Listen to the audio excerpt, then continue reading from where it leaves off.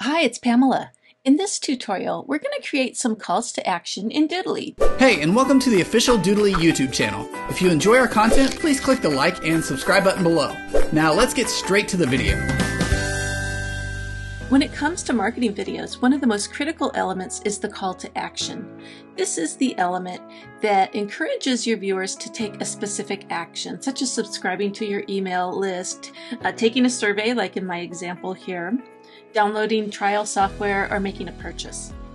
Call to actions aren't just for marketing videos, however. You can also use them in training videos, product demonstrations, and even personal videos.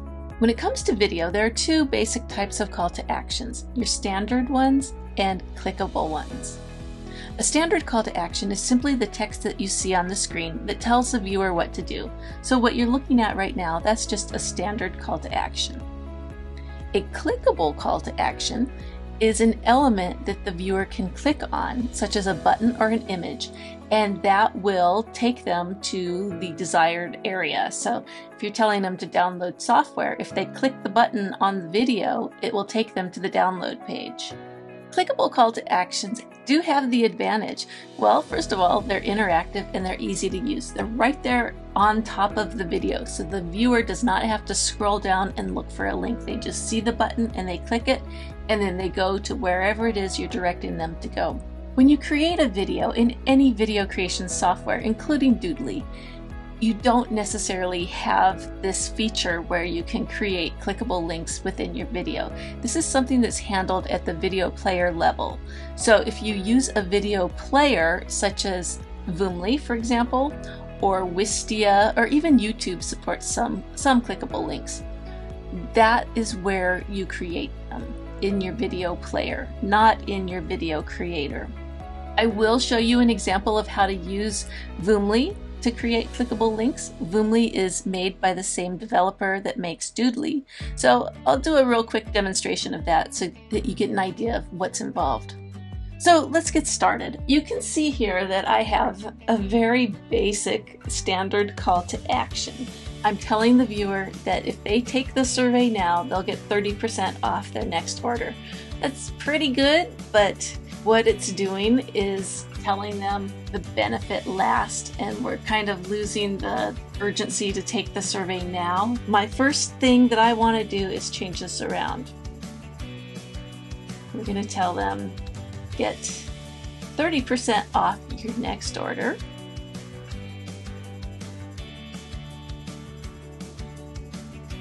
Okay, so now I am telling them the benefit, so they know why. Oh, hey, if I do this, I'm going to get 30% off my next order. So that's great.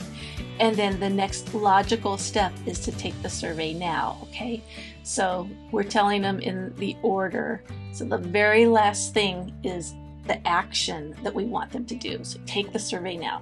So how are we going to take the survey? This is a standard one, right? Remember, we're not creating a clickable link because we're just making a video, and maybe we're showing it on Facebook or whatever.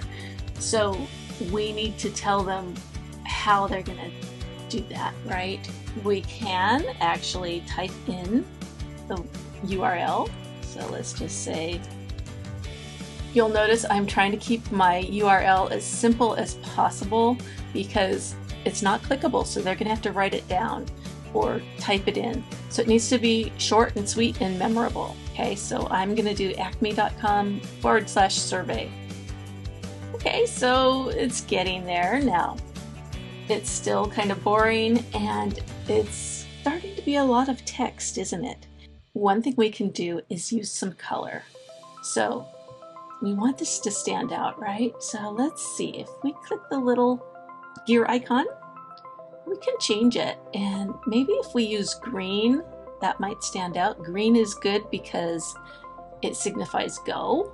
And that's kind of plain, but it's looking better. Maybe we use a more prominent font for this part, and that's looking a little bit better. Another thing that we can do is to jazz it up a little. Let's take this character and her text, and maybe we do something here to make it more interesting. So Let's do the get 30% off with her. And now it's starting to look a little bit more interesting, and the call to action is very prominent. And then it's pretty obvious what we want them to do. We want them to go to acmesurvey.com. We could add an arrow to make it even more obvious. Take this one. Now, another tip is to make your call to action big. So this is already pretty big. We can make it even larger.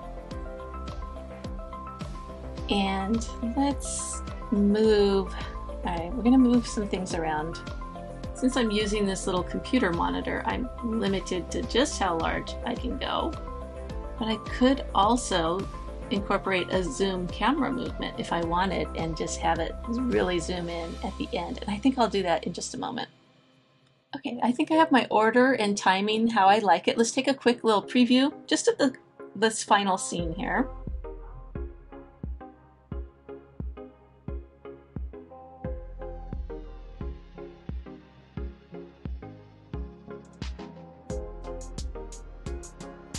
And that's pretty good.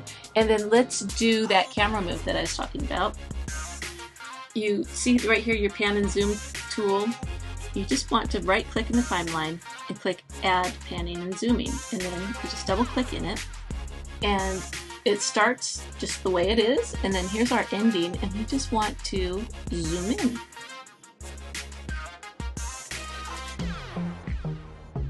And then you can stretch it to make it a slow zoom if you'd like. I think that's fine. I'm going to hit show preview, and we have to figure out where we want this to move. All right, here's the movement, okay? But at what point do we want the camera to move?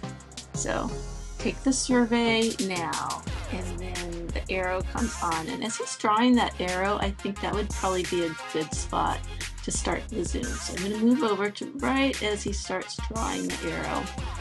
And then I'm just going to slide this over. So now if we preview our scene, here comes our girl. Here's her little note, get 30% off, take the survey now. And then it just zooms in. And something like that. I'm going to go ahead and export this, and we'll put that into Voomley in a few minutes and make the clickable call to action. So I'm just going to do a 720, and I'm going to put it on my desktop.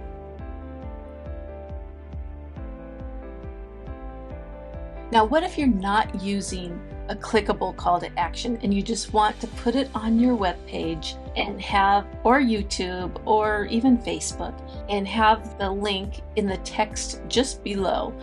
So you want to actually have an arrow pointing outside of the video. So here's something that we could do. Let's delete this arrow. Actually, we'll keep this arrow. We're just going to make it point down here, down below, like that. Then we can delete this URL because it's going to be, you're going to type it in your actual description that goes alongside the video. So we're going to do that, and then we could even change this text up a little bit, make it even larger. So now you have the call to action, and you're telling them, go down there, okay? Go down below and click to take it. I'm now in Voomley, and as I mentioned earlier, this is made by the same company that makes Doodly. And what I want to do is import my video. I just drag and drop it. It's going to take it a moment to upload it. Okay, here it is. So let's go ahead and click on this, and you'll see we have our little preview here. And I want to click Configure Player. So now I have my video, and we're going to pretend, I have a longer video that's talking about how wonderful this survey is and blah, blah, blah. I want to go over to my call to action, which is over here. If I were doing this for real, I'd probably not actually have the URL written in Doodly. I'd probably just leave that blank, but we'll just go ahead and go with this. Okay, so right about here is when I want my clickable call to action to come on. So I've got my playhead right where I want it, and I am going to do a button. going to drag it into the timeline, and you'll see this button appears. And I'm going to click it, and I'm going to change the name to Take the Survey. I'm going to change it, the color to green, and move it down.